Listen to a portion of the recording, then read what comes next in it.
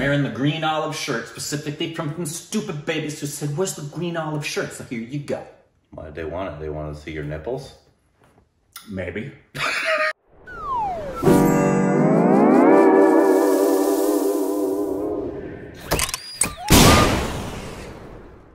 Hey, welcome back to our stupid reactions, you idiots. Corbin.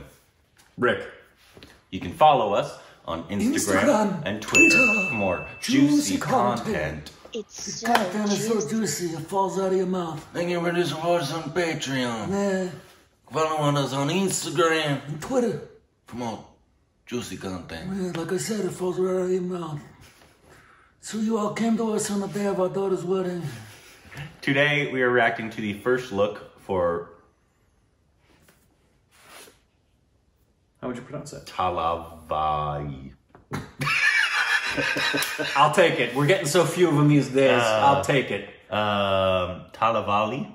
It just dropped. It's a... what kind of film? Tamil. Okay. Suck. Yes, a biopic on Tamil Nadu's most beloved chief minister. And that's the pronunciation of Jayalalitha. And I guess I'm totally... It's with Vijay and... Kangana Ranaut. Ranaut? That seems like a French last name. We know her very well, actually. Coming out June 26th, June 2020. And so this is a first story, look. first look. So I'm assuming it's like a teaser kind of thing, unfortunately, but it just dropped this morning. So, which makes me think that somebody is going to will have gone through a radical transformation physically or makeup to look and resemble this person. Maybe that's what we're getting a first look. Maybe. Here we go. Master ready? Ready, sir? Clapping. Start camera. Rolling. Speed. Shot number 2, take 1.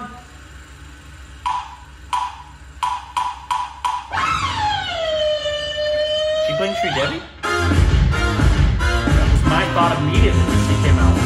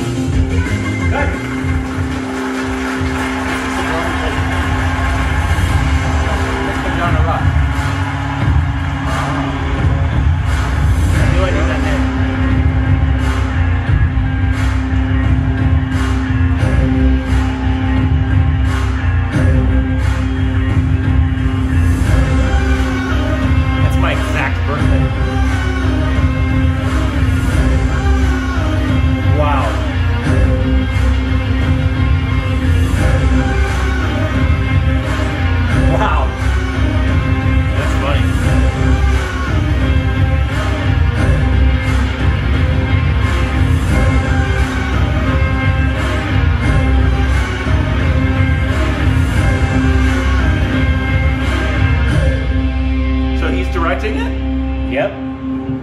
Dang. Clearly. That's... So how weird is that that is his exact birthday, not just the day, but the year? But also, why wouldn't they have it released on that day? You got it off by 2 days. Come on. I'm confused.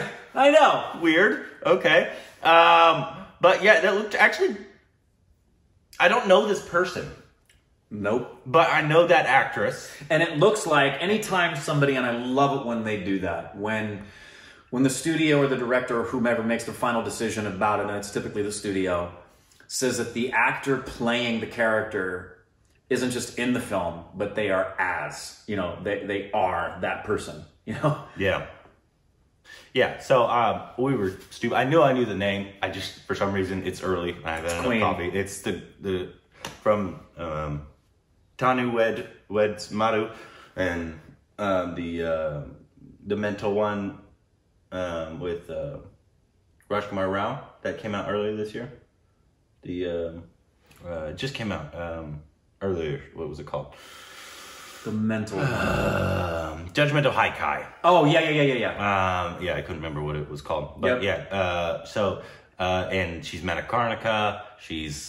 Don't even mention the name of that film to me. Yeah, but she obviously she was brilliant in Queen, and we know her clout. She's one of the best actresses acting in India right now. So that intrigues me. It also intrigues me that it's directed by Vijay. Has he directed other films? Am I just an idiot? Is this the same Vijay? That happens all the time for us.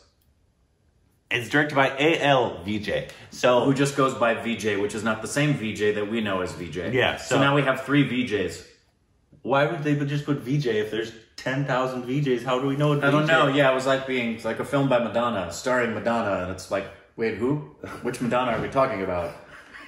Well, if it's Madonna, it's only going to be one Madonna. That's true. There's no other Madonnas on the planet, I'm pretty sure. I bet there are. They were named after Madonna. That's weird. Yeah.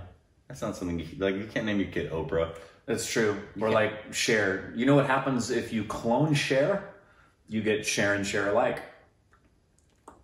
Why are you doing that? Because it would annoy you. But yeah, that actually looked pretty dang good to me. Yeah. I don't know this person. At first, I thought she was playing like a Sridevi. Sridevi, right? Yeah, when she jumped out, I was like, okay, is this a... young Sridevi? Yeah. But no, I think it's clearly this person, and let us know. I'm pretty sure we're going to hear that this is a person from history that we need to know about. And if there's like information about this person, if like it's the person like we need to learn about, especially before the film. Yep. Please let us know and send us that information. Hold on, let me try. And what are the odds that this is going to get a release where we'll get it here in the States? It will. It's T-Series. Oh, yeah. Yep. It will. T-Series, you know. And so it probably means it's getting some good musical numbers in it too. Yeah. It'll have good music. There's one thing that T-Series does really, really well. Making catchy songs. Well, you know what I've discovered for the majority of the Indian films, trailers, teasers, and things that we've seen? Indians know how to make great music, man. Every region. I mean, there's some movies that the movie itself didn't sit with me that well, but the music was great. So this is an upcoming 2020 Indian multilingual biographical film directed by A.L. Vijay and produced by Vishnu Induri and Shailesh R. Singh under the respective banners Vibri and Karma Media. The story is about the life of late politician and former actress. Oh! There you go. Y'all have those too? Yeah, Sorry. it's true. That happens quite a bit, actually. That's dumb. Sorry. I don't want to get into that. Yeah. But yeah, is that it? Yeah, that's it. And then it just talks about the theatrical release coming when it's coming. And okay. So nothing really different. It's just So she was an actress. An actress. I'm who guessing went into like politics. Sridevi's time, basically. That's what it looked like. It looked did. like old school. It looked like old bit. school, like late 60s. Yep. So Has she? very interesting. No, she has, because she played Manikarnika. So I was wondering if she had played a real person yet. Yeah, well, there you go. Manikarnika, I believe, was a Which real wasn't that the second trailer we ever reacted to? Mm-hmm. And we've yet to see that film. It got mixed reviews. Some people said yeah, some people said don't. Then that's why. So it's one of those things. If it's like really mixed, we don't normally That's true. go in it right away. No, we'll take our time and get to the ones that everybody else is jumping up and down about. No, we don't like to waste our time. Yeah. But unless if it came out now, we would have seen it in theaters. Yeah. Regardless. Well, yeah. If it's hitting theaters here, then it's probably worth because we didn't do that with Kalunk because that thing went Kalunk.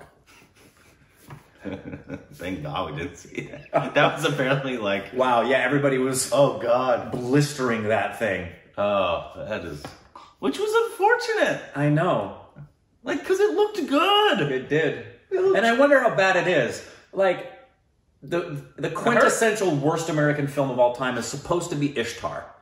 Ishtar was with Dustin Hoffman and Warren Beatty, and I think it was 1981, 82, and it was at the time one of the biggest budget films ever. They were way over budget, and it transcendently flopped. But it actually isn't that awful of a film. There's a lot worse films. That one's not that bad. I don't know. Yeah. Have you ever seen Ishtar? No. I mean, I wouldn't go out of your way to watch it. But if you ever did watch it, you'd leave and go, When did it come out? that wasn't that bad. I think it was like 81. Early 1980s. Warren Beatty, Dustin Hoffman, they'd reverse roles because typically Warren Beatty plays the macho love interest sex symbol and Dustin Hoffman plays the quirky, nerdy guy. And they switch those roles. Warren Beatty plays the quirky, nerdy guy. And there's actually some pretty funny moments. They're songwriters that want to be the next like Simon and Garfunkel, but they're awful. And they think they're great. Oh. So it's got some really funny moments in it. And Beatty and Hoffman are always good. So it's not that dreadful. I think from what I heard, Kalanka was like a colossal awful film. Like just bad on every level. Yeah. Even the acting, like Alia, bad acting. I have no idea. That's hard to believe. It probably wasn't her, but writing might have been terrible, and yeah, it really is true. There isn't an actor good enough to get past bad writing. And when I talk about bad writing, I've seen some great actors trying to do their best with bad writing, and it's just painful to watch because they're struggling with what they're working with. You know what I noticed it in? That one episode in Breaking Bad. Oh. They were doing their best with what they got because they got poop for that episode. Anyways, that's not what this reaction's about, so sorry. What else can we talk about right now?